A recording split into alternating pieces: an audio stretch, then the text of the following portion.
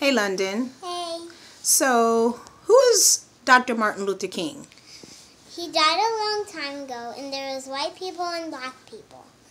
And the white people had their own fountain, and then the black people had a different one. So, Why did they have a different one? because they weren't friends together because they were different people. So,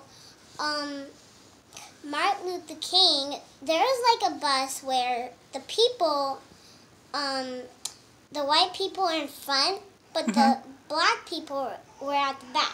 Okay. And it's like not fair if the black people have to sit all the way in the back and then the front people just sit in the front. Okay. So, an old lady saw a spot where nobody was sitting. Okay. So she came up and sat in that spot. But then another white person that was sitting there came up and said, "Get out the spot because this is for white people."